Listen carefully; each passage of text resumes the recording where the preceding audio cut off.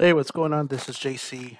Just here to teach you a little fix that I ran into when installing virtual machine using Oracle's VirtualBox. Um, this is not a tutorial on how to install the VMware, but it is a tutorial on how to fix this particular error message that you're going to see here on your screen. I'm going to get it up for you so you can take a look at it. And it's this one right there. It's literally called Windows setup. We cannot read the product key setting from the unattended answer file. And I read up on it. I'm going to save you a lot of time. This is how you fix it. So you will need to get rid of your floppy configuration on your VirtualBox. So considering that um, you have already done the installation, and by the way, this error message appears as soon as you install and configure your virtual machine and you're ready to install the ISO file.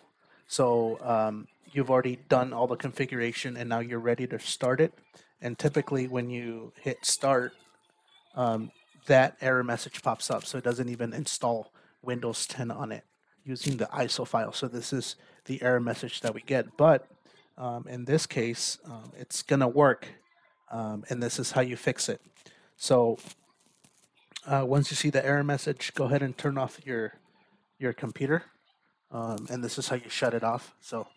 Um, so the first thing you before you see the message, you're going to see the virtual box here. This is my virtual machine, and you're going to see the error message here. So what you're going to do, you're going to go to File, and you'll see the Windows login, and then it'll say Set up files, and then you'll see the error message. But when you do that, what you do, you hit close, and then you power off the machine.